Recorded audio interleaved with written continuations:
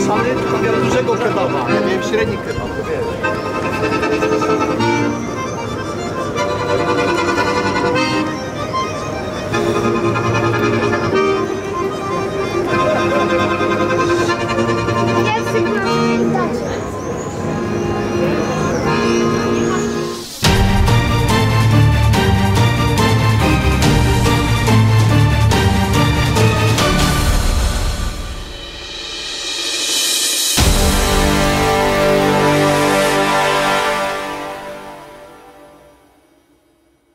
All right, I first met Piero about 8 years ago, and we were both invited to speak at the same conference. And at some point during the conference, maybe in one of the meetings in between, he noticed the tattoo that I have on my fist here. It says Crom. He's like, does that say Crom? And I'm like, yeah, Conan's god. And so we started talking about Conan the Barbarian and instantly bonded over it. And so I've known him for years, and he actually got my book, The Way of Men and Becoming a Barbarian, published in France. Piero is one of the biggest authors on survivalism in all of Europe. His books have been published in Turkish, in a bunch of other languages. And so we're happy to have him here, speaking at the 21. Oh, yeah. Thank you. Thank you. Dzień dobry. I'm sure you figure out it means good morning in Polish. Poland, as you figure out, I'm sure it's a great country. First time I was here, 1993, with my Polish girlfriend. She was in Switzerland. We came here, we visited the whole country. I did a big mistake, not dumping her, that was okay, but not coming here and living here, because this is an awesome country. Now, the other day when I came here, I was also happy that here no one knows me. Although one of my books are coming out in Polish in September, but so far no one knows me. And when I arrived, people in the hotel started to come and talk to me, and that usually happens to me every day in Switzerland or France. But I was surprised here in Poland. And of course, it was some of you who didn't know me and say, hey, are you Rich Cooper? I said, no. He's more handsome than me. So yeah, my name is Piero Giorgio. I'm Swiss, originally Italian. I've been writing books for the last 9 years, one of which has been a super bestseller, translated into English, Italian, indeed Turkish, Polish, Romanian, Arabic, Russian, etc., etc. And but that's not all my life, of course. Before that, I worked in about 20 years in the software industry. I made my first $1 million when I was 27. I've been an entrepreneur. I've sold my company. Married, 4 kids. So I've had the life. So it's also based on this experience that I take what I'm trying to explain to you today. So since the dawn of time, of course, survival was paramount for the tribes of men and women and children that lived or tried to live as much as possible in mostly the wild. And in those tribes, because it was the evil patriarchy, who was taking all the risks, planning the future, defending the tribe, defending themselves, defending the women and the children? It was mostly the men, right? And one of the things that are important when you want to survive and prepare to defend your tribe, yourself, your woman, is of course think about the future, think ahead. So over time, the people who were careless, who didn't think, well, natural selection got rid of them because they couldn't pass their genes, because they got caught sleeping by the saber-toothed tiger, or they got caught unprepared by a storm, or they got invaded by a conquering tribe that killed them, killed the man and fucked the woman. That's how it worked. So today, even, we have still natural catastrophes. We still have problems that need to be thought ahead of time. And while in the past, the women were extremely grateful for men preparing and surviving and so on, this is not so much the case today, because after all, who's the biggest hero, who's the biggest savior of all, today it's the nanny state. The state will hand you money, they will help you. So as men, we're not enticed as much as before to prepare for whatever future, whatever risks of the future happens. And yet, I know, because it's for me and it's for everyone I know, and I know it's for you, deep down inside, we want to protect our lives, of course, our women, our children, but also our community and our tribe, right? We want deep down inside. Unfortunately, it's not recognized as important as it used to be. So, what I must warn you before I really start to summarize 400 pages of my first book in 25 minutes is that our collective imagination, our collective unconscious has been programmed, willingly or unwillingly, by the media, by movies. And we think about survival when we look at these movies with catastrophes, you know, ice age that happens in 2 weeks, or zombies, apocalypse, all these things which may be enjoyable and fun and entertaining, but usually have nothing to do with reality. They have nothing to do with, there may be an insight here and there that is useful, but generally speaking, we really have to deprogram ourselves from this heroic, one man saves the world, global catastrophe happening in 2 days kind of mindset. It's worse than that, the reality, but it's also more doable. If I have one thing, only one thing that I'd like you to remind from my presentation, is just that. Think by yourself. Don't believe what I'm going to say. If you make me happy by reading my books, don't believe what I write in my books. Check the facts. As in everything in your life, take control of it by thinking first by yourselves. If you're here today, it's probably because you're already quite ahead in that process. So don't believe what people say, try, test it, and then make your own opinion, because it's your life. I'm not responsible for you. I don't give a fuck.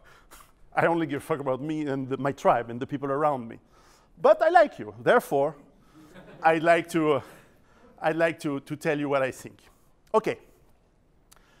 Now this graph is probably the most important graph ever, and it should be on first page of every news, on front presentation of every newsreel every day. It's the evolution of population for the last 12,000 years. It took us more than 10,000 years to reach 500 million people in the world. Then it took from about the year 1000 to the year 1800 to add another half a billion people. From 1815, it took 100 years to 1913 to add 1 billion more people in the world. And then 1 more billion to 1930, and so on. When I was born, 1971, yeah, I'm old, population was about 5 billion. Now we're 8, more or less. Actually, no one really knows, but we're about 8. So this exponential growth of people is super important, because the question is, how are those people actually going to feed themselves in the future? And this is not stopping. We are planning to be 10 billion people by 2050. And it's done. I mean, if we get to 2050, that's it. We're going to be 10 billion people. So the question is not, is it too much? Is it not too much? By definition, if they are alive, it means there are resources for these people.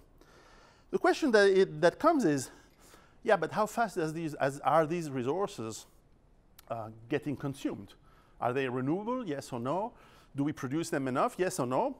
A lot of people, starting from Malthus in the late 18th century, theorized that if the resources consumption, therefore the people, grows exponentially, you have to have resources production also growing exponentially, at least at the same level. And he predicted that it would not happen. So he was wrong, at least for the moment, because obviously the resource production did increase. With the Industrial Revolution, with the harnessing of coal power and then oil, we managed to move stuff, produce incredible amounts of food, of energy, and move it around the world to today's globalized world where we can have avocados, mangoes, any time of the day and night, everywhere in the world. Amazing consumption of energy today to provide us a quality of life that even kings of 100 years ago would never dream of. I mean, every one of us here has a life better than the one of kings of a few centuries ago. Much better. With less pain, with incredible medical treatments. Our teeth, except for British, are great. And yeah, dentistry has not improved since the Middle Ages in England, but that's okay. No, I'm joking. But our quality of life is just amazing. I mean, imagine your lives 1,000 years ago, okay? But the question is, can this continue with resources?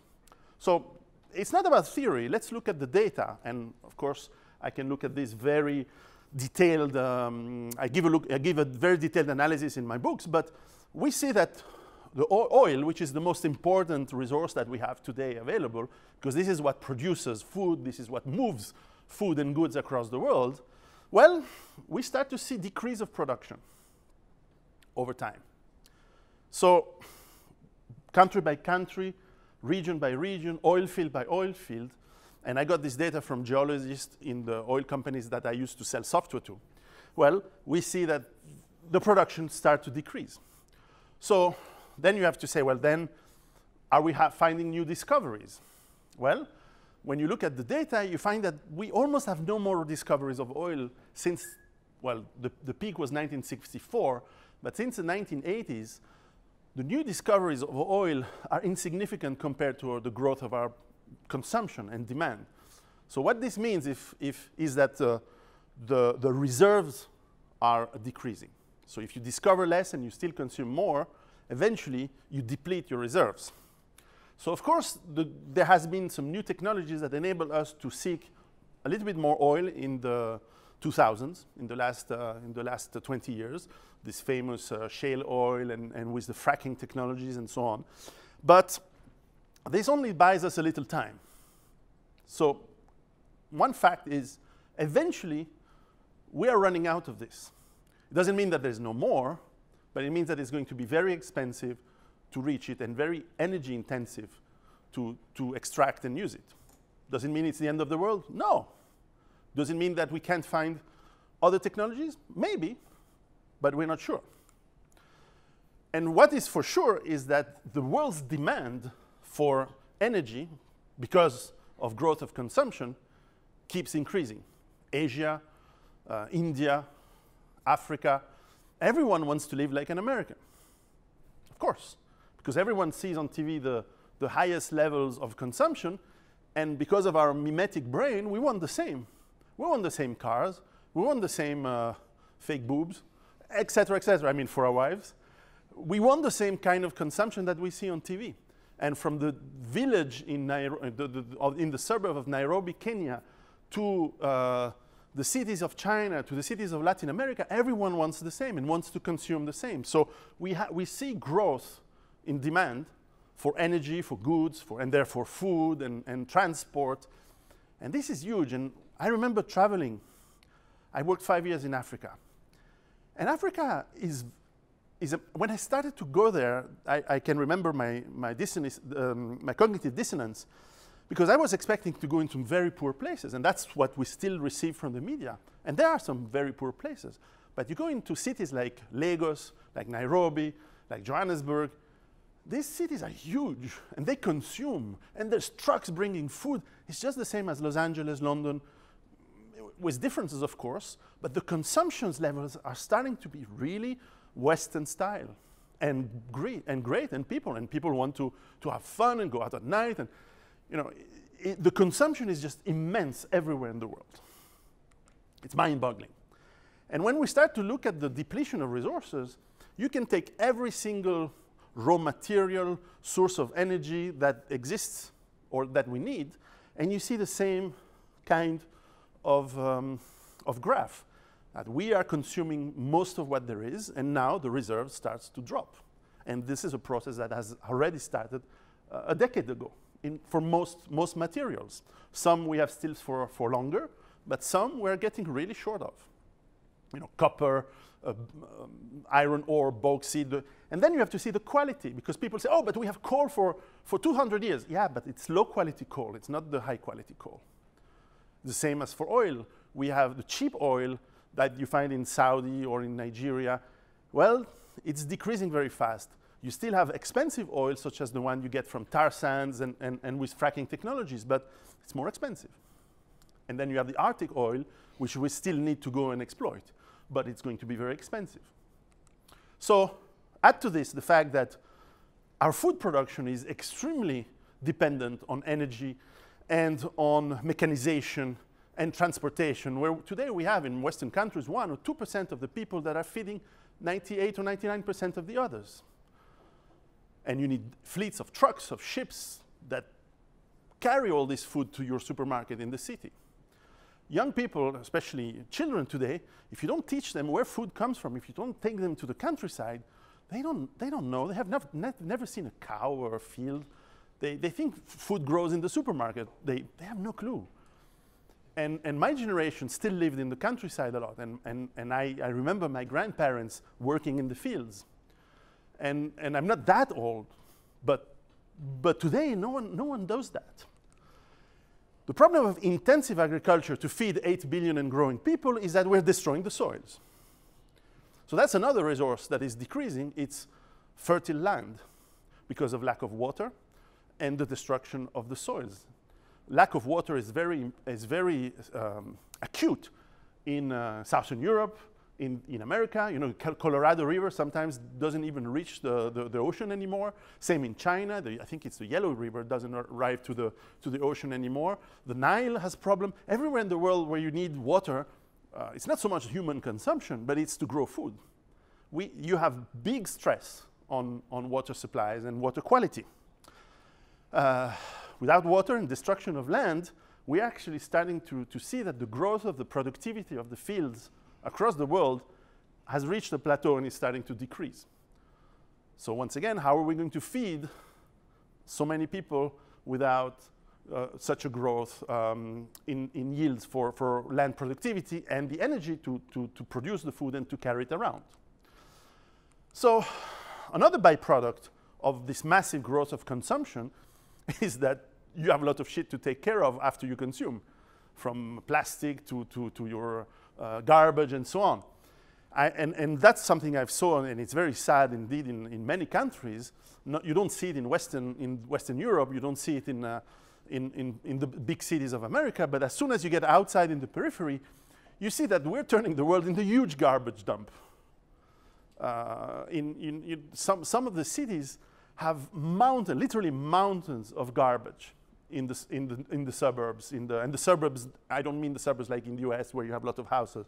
I mean really the areas that are outside the cities, and trucks just dump tons and tons of garbage. And you have to add to this the pollution of the air, pollution that all this industry produces. Now in Western Europe, we are not producing anything anymore, so we don't have that pollution anymore. We've outsourced it in China, in India, in Africa, in Latin America. But globally speaking, we are destroying ecological niches, and that means that the systems that provide the animals and all the insects that enable food production in reality are being destroyed, and we are polluting oceans and overfishing them to scales that are almost beyond the renewable in many cases. Not to mention the deforestation that you see, and you see species decreasing. Now, fuck climate change if you are going to get poisoned by pollution and there's no more food growing. I mean, they talk about pie in the sky change of climate maybe in 100 years, and I'm old enough to I've seen no climate change in my life. And they used to talk about glaciation when I was a kid, and now it's about, oh, we're going to die in... No, I think it's bullshit. Well, I don't really know, but I smell bullshit. However, what I know, because I've seen it, is that we are destroying environments all over the world, especially far away from our eyes in the Western world. And this is going to have an impact on the food production and the number of animals that exist. And we already see an impact, because in the countries that global consumption and local mismanagement has turned into shitholes, you start to have people who cannot feed themselves. And this has increased in the 70s. Now, while global poverty has actually decreased, we start to have pockets of overpopulation and really food supply problems. And usually, when people are starving, they fight for resources. And when they fight for resources, they get angry and stupid. And when they get angry and stupid, they get caught by the stupidest of ideologies. Usually it's socialism, but sometimes it's something else. I'm trying to be politically correct. I don't know about the censorship. But anyway, or they move. If you don't have any resources, you don't have perspective, you move to places you think that you will have. So you start to have these massive invasions of people moving from one place to another. And this is just the beginning. This is just the beginning. And I was saying this 10 years ago, and people were saying, but come on. Then you had the invasion of 2015. And we're paying for it, which is amazing. And which brings crime, which brings terrorists. In London, one knife attack every hour. I mean, it's crazy. You have tensions. And of course, you start to have the problems of multiculturalism. Multiculturalism means multi-racism, means multi-conflict. This is why in Poland, you have any terrorism in Poland? No, okay? So politicians and leaders don't worry.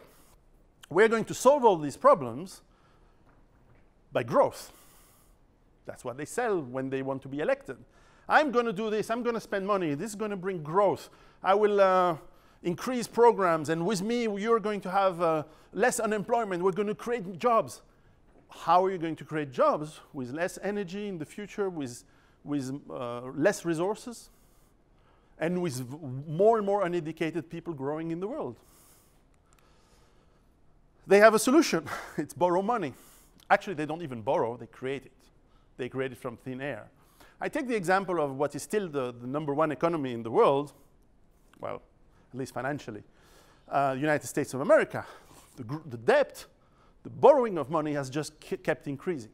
And you think that from 2008 to in the last 10 years, there's been more money created in the US than in all the history of the country.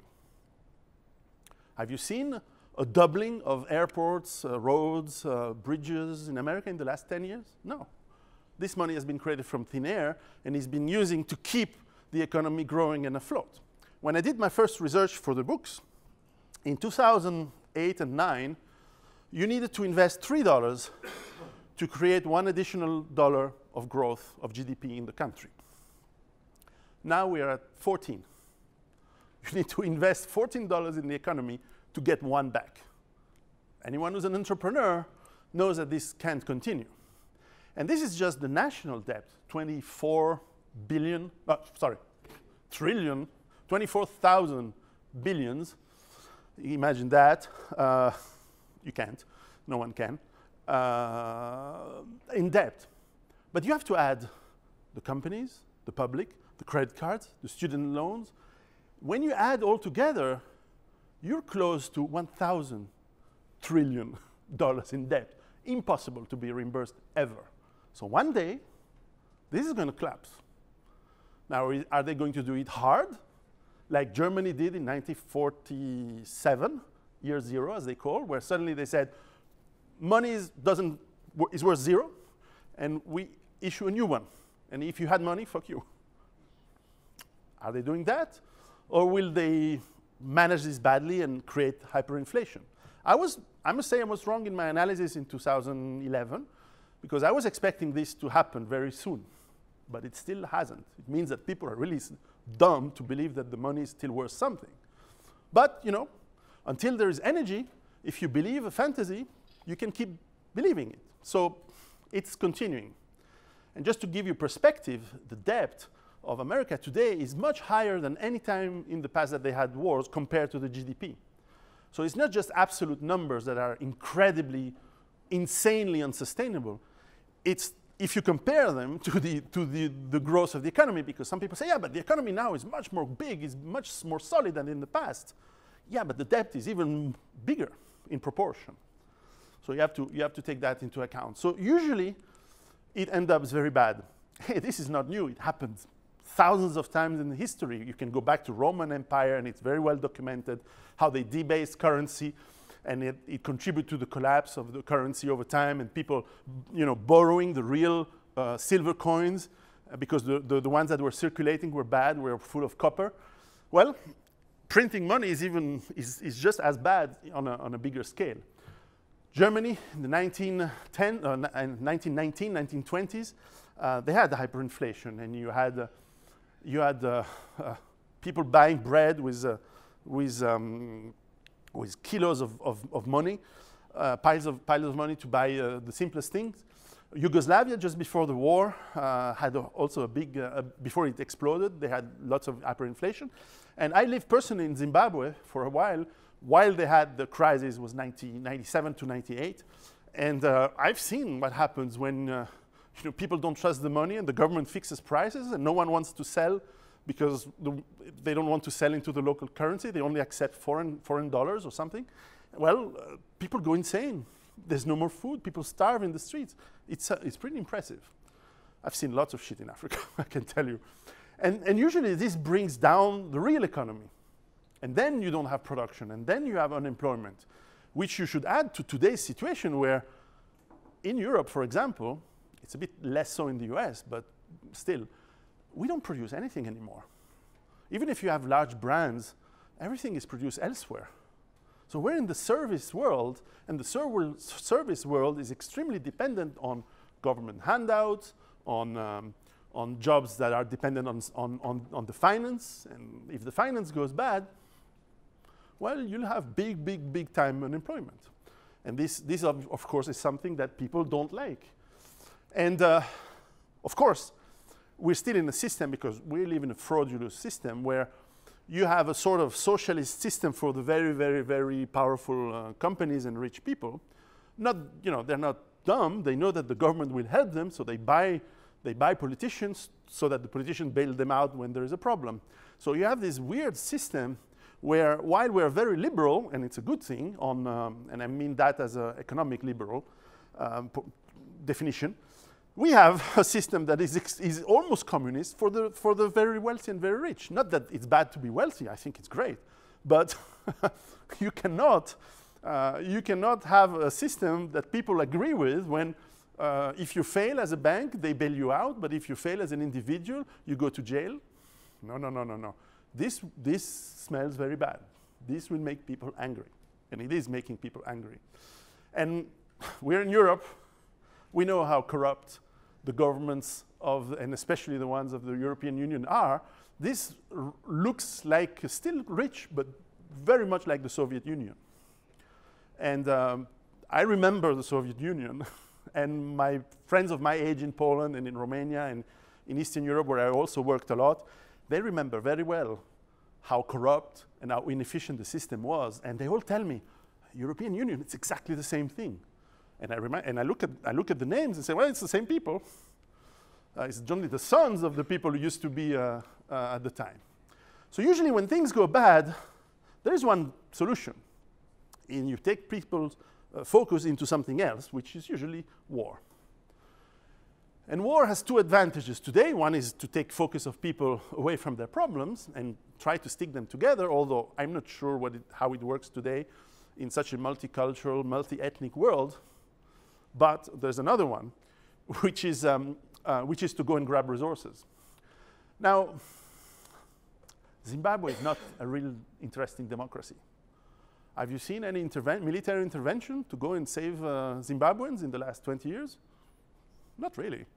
But had they had oil, oh, you need to bring democracy there immediately. Oh, how bad they are. Iraq, Libya, Syria, all countries where there is oil. When you cannot control them, when you cannot bribe them, you invade them. Nothing new. This is what empires did since the dawn of empires 10,000 years ago. And if you have to lie to get the war done, doesn't matter. You will do it. I'm sure you still remember that, even if some of you are young. Now, believe me, when you're on your receiving side of American democracy, or any empire really, it sucks. You die by the millions. And you move away to other places, and you destabilize other countries. Before, after, it's never good. And this is key because it's part of the moral element of our societies. We used to believe, and in some cases we used to be, the best, morally. We used to be we had flaws, you know, there was slavery 200 years ago, but we fought against slavery, and we were the first ones to remove it. There was imperialism, but we decolonized. And at some point we said, yeah, look, we're great. Look how white knighting we are compared for everything, you know, if I take an analogy. But doing wars to grab resources, and it's not us, it's not you, it's not Americans, it's not the British, it's not the French, it's the elites that rule, right? But we have to face the people that have been bombed and have been humiliated who come to our countries, and they don't make that difference necessarily. So they hate the fuck out of us. Not all, but that tension is existing. And we have to realize it's true. And I'm not saying I love everyone, kind of, but I'm not against people. But I have to realize, we have to recognize the reality of the world. Is that there's a lot of people, there are billions of people who don't like us. And actually they don't like each other. No one likes each other in most of the world, in fact. And these tensions are growing, and you can feel them, you can see them in the last 10, 15 years. They are growing, and they're sometimes in France, sometimes in America, sometimes in Greece. And they grow, and then they get down, and then they grow bigger, and they come down. And now it was in France this year. And the police is more and more hard on them. The police state, the surveillance is stronger and stronger. And we have more and more intrusion and removal of our freedoms. And being born in the early 70s, you know, I was in this window of time, 1970s to the 1990s, where you really had freedom. You could joke about everyone, about anything. You know, you could joke about handicapped people, Jews, blacks, you had racist jokes, but you did it together with them. And they had jokes back, and this is how you create brotherhood. This is how you create friendship, when you can joke, when you can say things and say, hey, you look stupid, or oh, okay. And they say, well, no, you look stupid, and then you laugh, you have a beer or a drink or something. I get along with people. I used to work in Israel, in Saudi, simultaneously. I mean, in Africa, I get along with everyone because I can joke and I'm open-minded. But today, this is not allowed anymore. Today is everyone on his own, and because you're not allowed to talk and joke, and then the hatreds start to happen because we are breeding. First of all, there are differences, but on top of those differences, you create the hostilities, you create these tensions, and you increase them instead of making them smaller. And the government's intrusion in our lives make this even more difficult. We're all not scared, it's not the world, but we all apprehend the fact that we could have our YouTube channels disappear like that, or books on Amazon not be depublished. I mean, what the fuck? One day there's going to be a guy who takes a gun and goes to YouTube and make a massacre.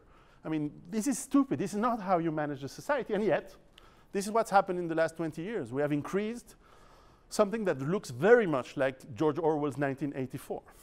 And it's worrisome, because I used to like my 1970s and 1980s world. You had fun, you could talk with people, you could joke, you really had this idea of brotherhood between people and between nations and between cultures, and you could discover people. Then there was no racists in the 70s and 80s. I mean, it was great. Now it's everywhere. And now everyone is a Nazi, which is also incredibly stupid, because then you devalue the terms and you devalue the history. Anyway, in my opinion, but again, think by yourselves, and I'm summarizing, we're getting to a dead end. This is not going to survive very long. This society cannot continue very long. Now, I predicted that the moment of greatest danger starts in 2020. We're getting near. Am I right? Am I wrong? Did I predicted it too soon? By 5 years? By 10 years? I don't know. But certainly, I believe that there is no way we can change this direction. It will have to reboot. It will have to collapse. Now, there's 3 ways to do that. Let's assume it does happen. And we're going to see what it means. But there's three ways you can approach problems like that in life. The first one is to say, okay, let's be zen about it. So maybe society will say, okay, we have to reboot everything. Fine, we shake our hands, we roll up our sleeves, we work. Or we get completely shocked and scared, and like the proverbial rabbit in front of the flashlight, you freeze. You know, in the fight or flight mode, you also have frozen, and people will not know what they do. Say, oh, there's no money, there's no food in the supermarkets. What can I do? Or people become really upset. I don't know. I've not been there. And what I can see, however, is that we're not civilizations, and I should include really most of the world of that, of the world in that. We're not civilization of responsible citizens. We're consumers. We're just taxpayers and consumers. Most of us are clueless about most things in life, right? We have no mentors. I mean, not you in this room, but generally speaking, people have no mentors. Education is mostly done by TV instead of the family, and then you go to the indoctrination that the school is, and they inject you some crazy, stupid ideas, conformity to be in a way that the powers that be like you to be, and obedience, and no more information. That's why you don't study history anymore. It's just propaganda. It is 1984's world that we live in. We live in little boxes, we travel in little boxes, we work in little cubicles boxes for what? Spreadsheets on a computer. We don't really know what we actually do for work. This is why I left the industry at some point, because I said, well, they ask me too much bureaucratic stuff. You say, in business, I was kind of special forces guy. I go open a market. So fuck the rules. I open the market. You know, you don't ask the people who jump in Normandy to make a status report every 2 hours about where did they jump and what did they do. No, you go and take the fucking objective. And you kill as many as the motherfucking enemies that you can. In my case, was the competition, of course. But when the company says, oh, no, you cannot sell this way. Yeah, but I brought you $2 million in 3 weeks. Oh, no, but you didn't respect the rules. But fuck the rules. You want the money or not? Because I can keep it. Oh, no, that's not right. We're going to have to fire you. Well, first of all, I'm going to sue you, and then you can fire me. But this is not the way men want to work, by the way. Rules and regulation. You have an objective, you go and you take it. No wonder you have so much depression in the workplace. We eat stuff that comes from boxes, and that is crap. And it's funny because people say, oh, did you watch the latest zombie flicks? I love movies. And I say, I don't need to watch zombie movies. I can take the bus in the morning. We already are zombies with our phones, and it's, I'm a bit old school for that. So it doesn't work. So this system, I think, is unreformable, and it's not going to change. Forget revolutions, forget changing the world. It's not going to happen. Look at Black Fridays. If you want to vaccine yourself against humanism and against the beauty of mankind, humankind, go to a Black Friday, and you see the zombie apocalypse is already here. People are just insane. And it doesn't mean they're bad people. It's just that this is the way we've ended up programming. And you know, Charles Bukowski wrote in one of his books that the world would not end in a nuclear bang. Maybe it will, I don't know, but that was an interesting sentence, and it will end overflowed by an ocean of shit. And I found that this was typically Bukowski's interesting prose. And by the way, all of what we do today, we do it on credit.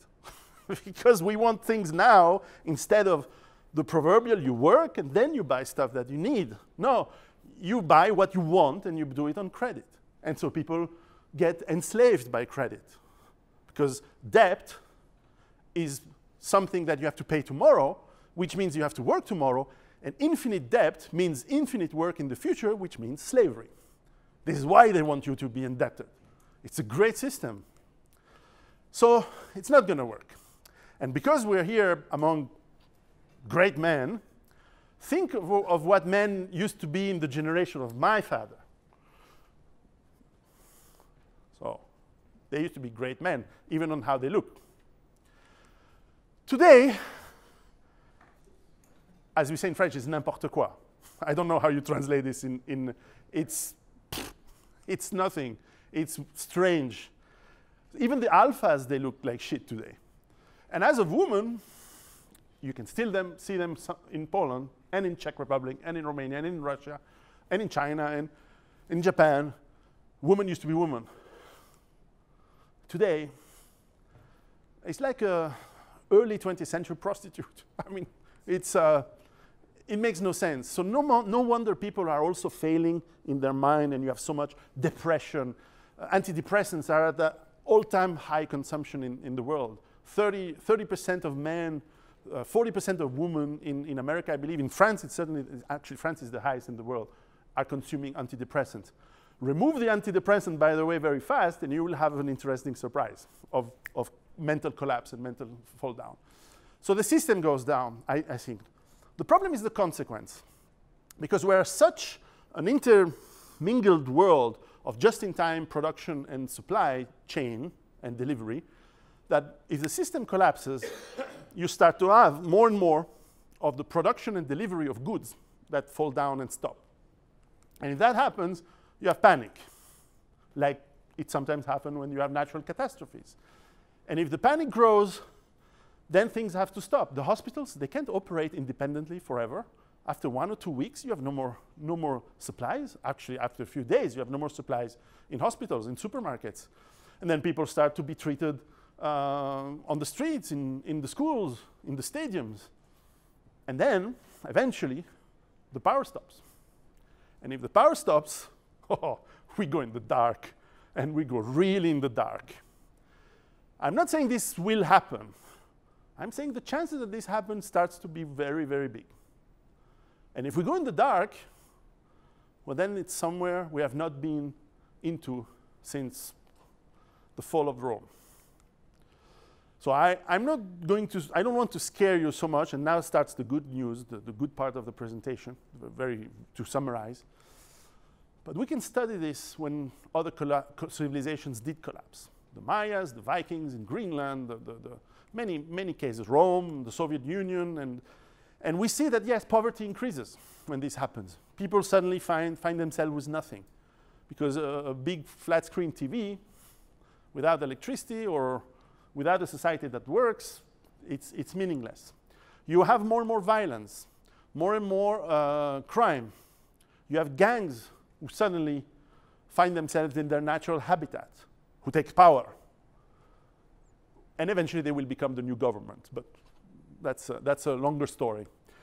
You have militias that set up, like in Yugoslavia, like everywhere there is tensions, eventually people group in militias, of course. And people move because they want to be with people and in areas where they don't get hunted down by the militias or by the gangs. So like in Yugoslavia, like in the partition of India and Pakistan, like every time there's been like the creation of Israel, every time you have some major shift in the population, you have people moving, and this is dramatic. It's tragic. And most of the time they end up in refugee camps. This is very dangerous to be in a refugee camp. And when things are really bad, you can count on one thing to happen. The great exterminator of humanity that has been around and waiting for the last 100 years, but has been always here, always among us, which is illness. And once in a while, when we're weak, when our immune systems are down because of war, because of fatigue, of illness, the illness comes and the virus hits. And then you have, after World War I, 60 million people killed by the Spanish flu. And you have the plagues, and you have all these things that are coming back. It will come back if we get into this scenario. So I'm painting a dark scenario here. And once again, think by yourselves. It may not go to this level, but it could. So the question is, as men, we're supposed to think about the future, hope for the best, but prepare for the worst. Because if nothing happens, it's like insurance. You don't cry because your insurance on your house hasn't worked because the house didn't burn, right? You're happy that you have insurance, and you're happy that your house didn't burn down. But just in case, you want to have some money on the side, you want to have some clothes ready to go, because if your house burns down, you want to be able to take care of you and your family while the insurance pays and while you can get into a new house and so on. Well, what if civilization burns down? You want to have something on the side to be ready for, be safe and feed yourself and your family and your groups of people that you like, and restart eventually. So my idea was this idea of sustainable autonomous base, which I explain in my books. But the basic thing is, whether you live in the countryside, in a suburban house, or in the projects, or in a very small non-common place like a boat, or I've seen people in caravans and things like that. There's 7 things you need to think about to be autonomous. Think about how you get your water. Do you have enough to store it, to filter it? This is where I live. I have fountains. I have many sources of water. But you can filter water. You can store it. You can use it wherever you live. So think about water. First element, very important. Second element is food. Do you have enough food at home to sustain for yourself and your family for a while? And how long? 1 week, 2 weeks, 3 weeks? Then after a while, you probably need to think about how about you're going to produce your own food. Food of quality and food that is nutritious for you. Not everyone can have a garden, of course. This is my garden. But this is the food I produce. It's super good. It's super tasty. I do it small quantities. I'm not 100% self-sufficient. But I learn how to do it. So you can do it on the balcony and learn. It's the skill that matters. You don't need to have your farm necessarily today. But it's something that you learn how to do. Again, some of the food I produce in my house, my farm. And then you can have your animals. So you can increase step by step. And you can hunt or fish. And indeed, you can store some of the food that you need in case you have bad times. Third element is health and hygiene. How can you ensure that you have the best immune system in case of problems, that you are fit as possible? This is my big problem. I love food too much. How you can maintain a level of hygiene that is enough, not too much, but good enough so that you don't get the silly infections and the silly things. Not too much, because you need to get your immune system ready for filth. So this is why it's great when kids play on the ground and they get filthy and all that. After that, you clean them, but it's good that they play in the dirt. Have good dental hygiene, of course. Avoid contaminations if possible. Get fit. You know all that, because this is also part of being a great man. And I think develop for a great immune system and a great health, develop also the mind, the spirituality that goes with, in my case, I do meditation a little bit. I don't look like a guy who does meditation, but I do once in a while. And it's really great to focus on being equilibrated, not be angry, not have fear, and so on. And yes, you can have some medication and learn how to treat some of the problems, medical and health problems that you may have. Number 4 is energy. Produce what you need, but learn to need very little. So I have solar panels in my farm, but in reality, what do you need electricity for? Okay, if you want to really please your wife, have the dishwasher running and the washing machine. But that's it. Then you want a little bit of electricity. You don't need a lot of electricity. Today we are crazy because we have computers, TV, and you don't need a lot. Maybe the fridge. And at the worst, make your own energy. Cut your trees, make your heating. This is a very large topic that I explain very deeply in the books, but at the worst, you have very rudimentary energy that is okay for you. Number 5 is knowledge, skills, but also what makes our civilization, whatever is yours, by the way. the literature, the music, the stuff that you want to keep with you for the next generation, and what you teach the next generation. There's a guy who says often, oh, what kind of world we're leaving to the next generation? Well, fuck that. What kind of generation are we leaving the world? Are we raising our kids to be real good men and women, or are we relying to the state to make them slaves? No, no, no. We have to take care of our children and of the new generations. And learn the skill, the manual skills. You can be a banker, you can be a salesman, but learn how to plumb, how to put electricity, how to make all this. Yesterday there was a great example on that. So yeah, number 6 is defense. I was hesitating to put this image or this one. Since it's a men's conference, we'll keep this one. Defense is about recognizing that not only do you have the right to defend yourself and your family and your people, it's your duty. Because if you don't, whoever attacks you will attack someone else after you. Whether it's a burglary or a murder or whatever, or a rape, your job is to stop the fucker. And it's your duty. And your duty is above the laws. So some people, they say, oh, but we cannot do the laws. Fuck the laws. You defend yourself. I'm not saying that you have to kill people. No, I'm saying you defend yourself and you neutralize the aggression by any means necessary, but you neutralize the aggression. The law is, in fact, agrees with that when you actually look at the law in most countries. Now, some countries are less, have regressed, like in the UK, that you have almost no rights to do, but in most of the countries you can do a lot of things. Now, can you guess who said this sentence? I do believe that when there is only a choice between cowardice and violence, I would advise violence. Gandhi. Exactly. I'm happy you say that. So countries today like Switzerland, like Israel, like Russia, like China, they still agree with this idea. We don't take any fuck. If they fuck with us, we'll fuck back 100 times bigger. This is how it should be. Yeah. Gandhi understood that. Smart guy. So you think about where you live. You think about physical defense. You think about the environment, the neighborhood. This is, again, it's a big chapter in the books, but you learn how to defend physically against people. You know, protect your zone. Try to understand body language. Understand where you go, where you don't go. How you diffuse the escalation of violence when necessary, and how you accelerate it when necessary. Learn martial arts. You know, I do Sistema and I do Muay Thai, but you can do a lot of other things. You have Krav Maga, you have so many things. Jiu-Jitsu, you have MMA, you have some.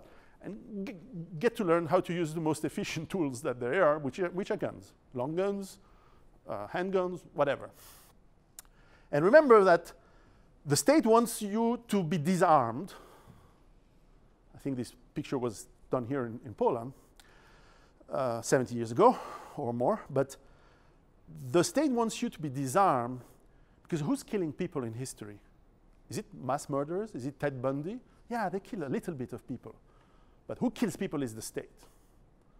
It's the state who commits genocide. Usually socialist. The National Socialist, or the, in this case, Mexican Socialist, the Soviet Socialists, the Vietnamese or the Cuban. I mean, the list is long, about 100 million people killed in the 20th century by the socialist state around the world. And so we need to realize that the armed citizen is the only guarantee against tyranny, the only one. It's not democracy. Democracy is a byproduct of the armed citizen. This is something that very few countries understand, but it's fundamental. So eventually you have militias, like in Kurdistan, they had all this shit for the last 10 years. Well, they've armed themselves and they found militias. So eventually this is what's going to happen. And number 7, very important, this is where is going to be where the next presentation is going to be mostly about, I believe, is the social link, the social bond between people. Because here's a secret. You're not going to survive alone. For a while, yes, but eventually you need to survive as a tribe, at least as a family, but you have to group yourself with your neighbors, with your friends, and it will happen over time, but you could prepare that now. And it means that you have to think like we used to think when there were villages, when people were living in small communities. We live in cities today, and in the city you have the anonymity. This is why you can do pickup artistry, right? Because no one will recognize you after that. But do that in a small village. If you're a pickup artist in a small village, the father of the girl will come to you and beat the fuck up. And if you start again, they cut your balls off. Any culture throughout the story of humanity. In the city, this doesn't happen because, hey, who cares? You go and you dance. I've seen I've never been in one, but I know how it works. And yeah, you can do that in the village. But on the other hand, people stick together against the foreigners, the people from the next village. You know, but this mentality is something we need to get back because we have lost it. And that means the bonds of friendship, the having drinks, sharing. And today, what I see great in these conferences is that you have a sense of bond, you have a sense of brotherhood between men. And it's between men. You don't care about women friends, it's irrelevant, who cares? But you have friendship between men, and you protect the woman. And you get back the ideas of celebrating and realizing the cycles of nature. Because this is the base. This is what keeps you alive. It's understanding the environment that is around you. This is what ecology used to be about. It's not about, oh, save the planet. No. It's about understanding that you seed in the spring, you harvest in the summer, you prepare for the winter in autumn, and you rest in the winter. And repeat. Otherwise, you die. This is how the people in at least the northern hemisphere think. And it's very important. And celebrate. The harvest is done. Yeah, we have a big party. And that's where you meet women and so on for the winter. And so on and so on. I'm not saying we have to go back to the Middle Ages. No. But we have to understand that we live in a fragile world where everything is uniform. We need to reinvent complexity and reintegrate complexity, but not complication. Complexity is, you know, relationships are complex. The way you live and the way you manage your friendships are complex. You need to embrace that. As Dmitry Orlov, a friend and writer, says, you need to collapse often and collapse quickly and soon. You don't wait. You don't wait forever. It doesn't mean that you live in a hut, in a cabin in the woods. That's also a mistake. I always say plan A, plan B. Plan A is you have a career, you get the best career, the best man that you can be, the best job, the best money that you can have, the best woman, and so on and so on. But plan B, if shit hits the fan, you have another plan. And the more these two things are harmoniously working together, the better. So simplicity. So in the end, the choice is yours. You can slob on your couch, just as, you know, woman or anything else in life, jobs and whatever. Or you can be prepared. But it doesn't matter. The idea is that those who will survive are those who will create the world of tomorrow. So I'm not a pessimist. I'm not black-pilled. I'm super happy because whatever happens, the world of tomorrow will be the world that is created by the men who will survive. And my instinct tells me there's not going to be SJWs and feminists and all that, and socialists and all that crap in the world of tomorrow, because by definition, this is what kills the world. What makes a world thrive, it's great men, great women, complementing each other according to your morals and I'm not a moralist. I'm certainly not someone who says do this, do that. But this is the harmony that makes a new world. And by definition, this is what's going to happen. The question is, are we going to be part of it? Are you going to be part of it? I hope I will. I hope my children will. And I do everything for that. And that is what I hope the women around me recognize me for, to be as a positive. It's not easy because we live in a world where, you know, they get money anyway by the state. So you have to work hard, and you have to work, most importantly, for you first. So as we all say, you know, be the best man you can be, also works in this situation. So with that, I thank you very much, and I'll be here now and for the next 2 days to take any question and have any chat with you. Thank you very much. Thank you, sir. Piero, we have time for 2 questions right now. If you guys have questions in the audience, you can raise your hand. I'll come over to you. Any questions? If not, we will go on a break. Richard? There you go. Oh, of course he does, the Brit. Fucking Brett. Red coat. The red coat's here.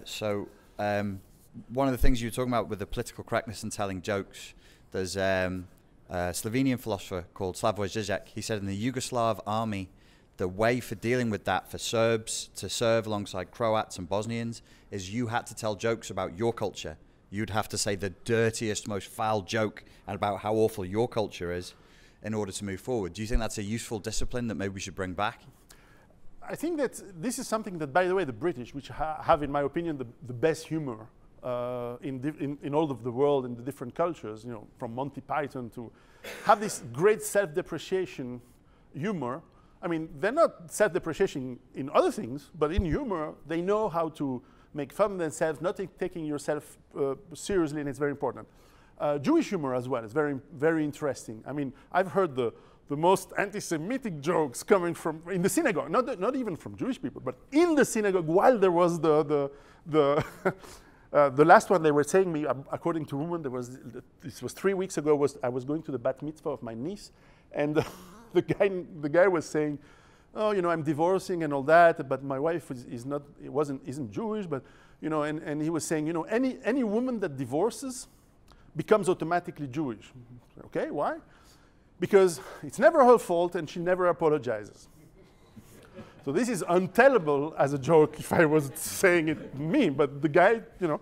So but what does it mean? It means he recognizes some of the flaws of his culture and he's joking about it. So he's basically saying, you know, I don't take that as too serious, so it's okay.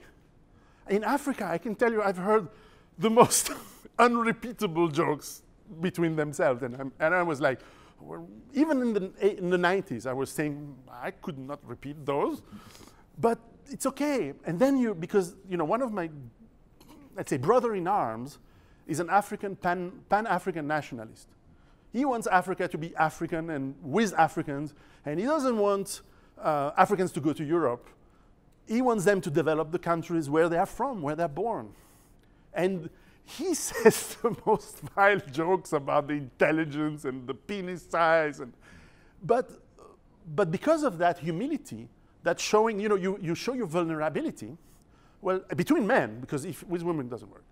You know, it's a hand that is given to you, and you shake that hand and you say, well, you know, it doesn't matter because we also do, you know, in Italian we eat pasta, and in Switzerland we're like obsessed with money and saving and order, and I am like that.